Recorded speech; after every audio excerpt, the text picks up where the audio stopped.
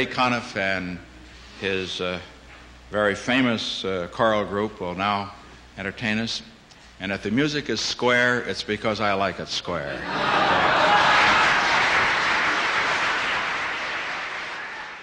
Oh, if you got a minute, I'll tell you. We had, pick up the paper you're reading, you missed one of the most interesting things. We had the Ray Conniff singers, all pretty girls and nice-looking guys and so forth. The Conniff singers are kind of square types of it. As they came out on the stage, one girl with the hair down to her waist, she stepped out in front of them. You can't imagine the shock. You remember the Eartha Kitt thing? Are you serious? Yeah!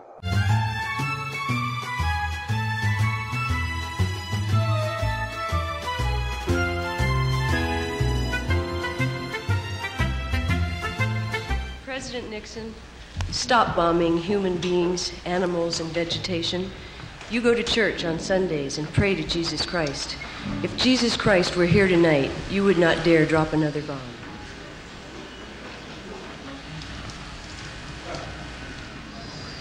Well, then what happened is poor Ray Conniff came out and they had their first number.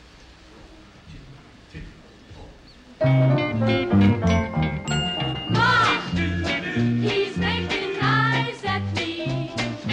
Ma, he's awfully nice to me. I wish that you could see what he does to me.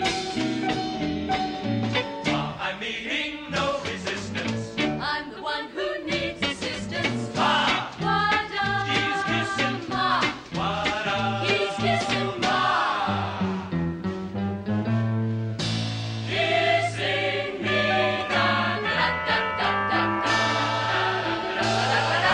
And there was icy coldness. Nobody in that crowd. I clapped, of course, but very few. And then somebody else back in the room, to my utter amazement, said, "Throw the bum out." All right. All right. Certainly. And Conniff, on his own, asked her to leave, and she left.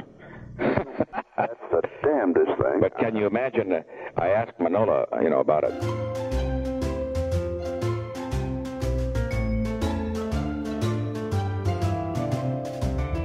I said, Manola, what do you think? He said, "This you can pass to Nellie, but clean it up a little.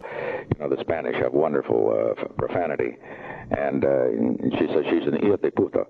I know what that means. That means a daughter of a whore. Uh-huh. And he says, no, she's worse. She says, muchísima puta. She says, a great big whore. and he said, she acted like a streetwalker. Isn't that interesting? Really? But I don't know what the heck they're coming to. But Well, that's the damnedest thing I ever heard of. Yeah. Nellie just threw the paper down and he said, "Tell the president it's a good thing I wasn't there."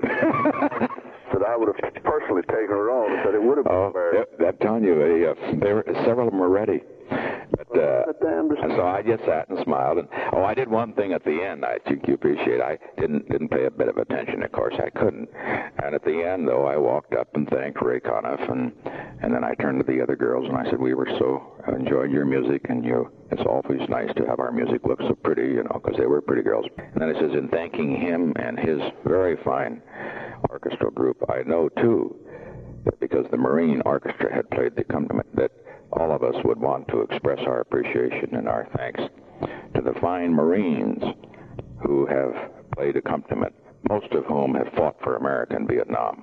Boy, the place came apart. So I had a little confrontation, John.